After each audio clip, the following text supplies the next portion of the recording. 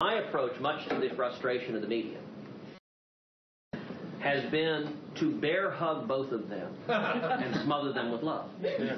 Because I think, look, people run as who they are. I believe that gravity will bring both of those campaigns down, and I think the lion's share of their supporters come to us.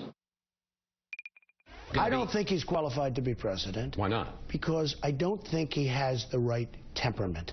I don't think he's got the right judgment. What's wrong with this temperament? Well, you look at the way he's dealt with the Senate, where he goes in there like a, frankly, like a little bit of a maniac. You're never going to get things done that way. You can't walk into the Senate and scream and call people liars and not be able to cajole and get along with people. He'll never get anything done, and that's the problem with Ted.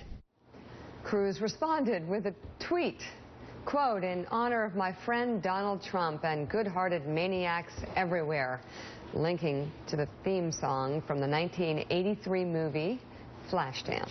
Willie Geist, comment. That's the political my friend, which means we're not actually friends. Bless My your friend, heart. real Donald Bless Trump. your heart. But this is what he's done every time in the last week that Donald Trump has come at Ted Cruz. As he said explicitly in that clip, I hug him a little bit closer. I wrap him in a bear hug and shower him with love. He's smart. He's going to stay at his side because he believes if and when Trump goes away, those people come to him. And it's the best strategy, too. We had said before, Mike, the best way when Jeb couldn't figure out how to handle Trump was to laugh at him. And Jeb couldn't do that.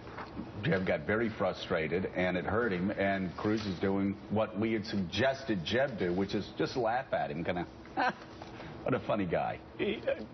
Cruz's biggest asset, in my mind, clearly is he is very smart, very sophisticated politically. The way he handles Donald Trump is the way the rest of the field begun handling Donald Trump. They didn't. It's now gone. Cruz does it really effectively. But I mean, the question is, can he keep turning the other cheek? If Trump escalates the attacks, let's say Trump went on with negative ads, then Cruz would have to come back. I got to say, though, there's another argument. When he doesn't respond to Trump's attacks and he's laughing them off, he actually only grows in